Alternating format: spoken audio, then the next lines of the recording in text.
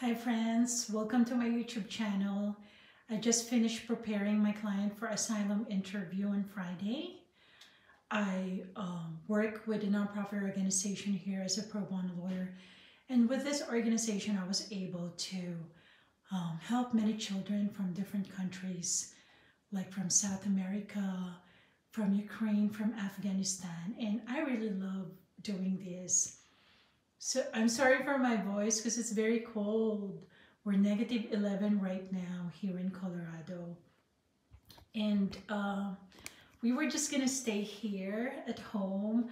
Pero yung hearing ko is on the 23rd, Friday.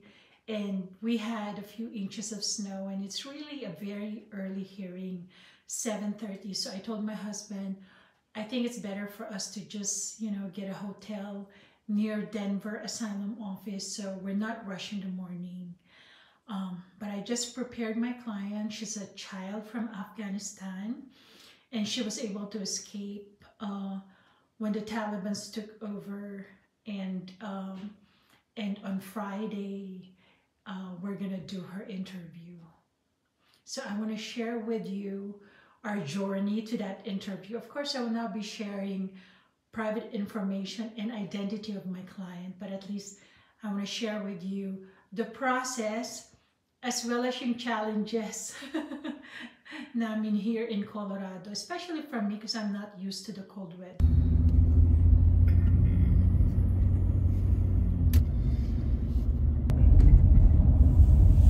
What do you need to do to prepare for an asylum hearing? Okay, usapang immigration. Because tomorrow is an asylum interview for my client. Actually, this girl, her case is really, really sad. Because when the Taliban took over Afghanistan, she was the only one who was able to escape. Yung parents niya were left behind. They weren't able to leave because her dad was so sick. And so I submitted the asylum application. It was referred to me by the nonprofit here in Colorado, and I submitted it, and I'm glad that we got the hearing now, the interview. Actually, it's an interview. And so before I go to Spain, before we leave, I can get this done. After this, the immigration officer will make a decision whether to grant this case, the asylum or not. I don't see any reason why this asylum application will be denied. So I'm very, very positive. It won't be denied. It will be approved. I'm so maswerte because Randy's off tomorrow. So he's able to drive me to, I'm the driver. to the interview.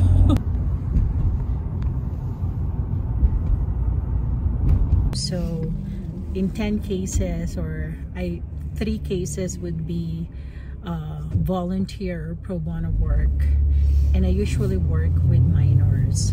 So itong non-profit organization, na Rocky Mountain Immigrant Advocacy Network, I was able to help children, yung mga juvenile, special immigrant juvenile status, asylum, yung mga victims.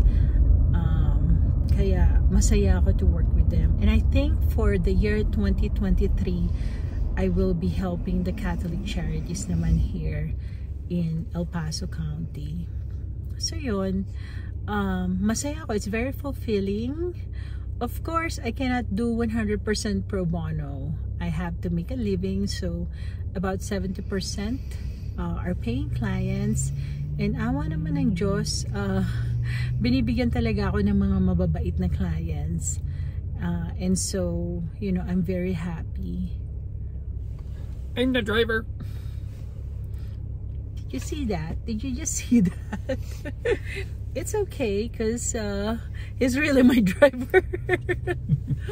No, I don't go to courts anymore. Maybe 5 years ago, I decided na, what I want to do is just administrative filing, and I choose my cases. ayoko nang masyadong, unlike when I was, you know, younger, that I can handle all types of cases. Ngayon, I choose my cases, and I want to have time also to do my work as an artist, as a sculptor, and then also to have time to travel and spend time with my family. Kaya pinipili ko yung mga... I'm the family. Sira, hindi makulit talaga siya. Wala namang editing to eh, so let it be. Hindi ko ini-edit. Just let it be. Because anyway, he's driving for me.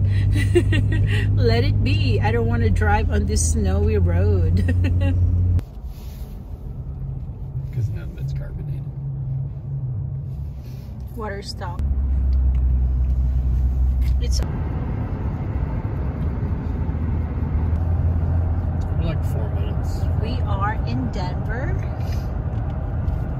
Dry Creek Road. 4 minutes to the hotel.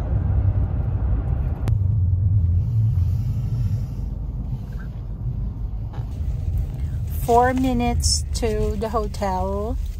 Yeah. I just want to eat and look at my case notes and then sleep. And the hotel is 7 minutes away from the asylum office. So we have to be there at 7 a.m. tomorrow. So that means we have to leave around 6:30, maybe 6:15 to make sure that, you know, we're gonna get there in time. Yeah.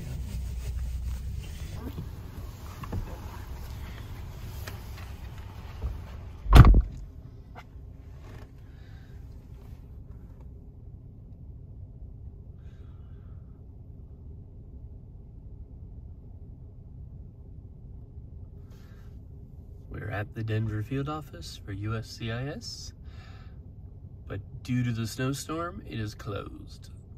So here we see our attorney talking with her interpreter and her client, letting them know that we need to go and it will be rescheduled.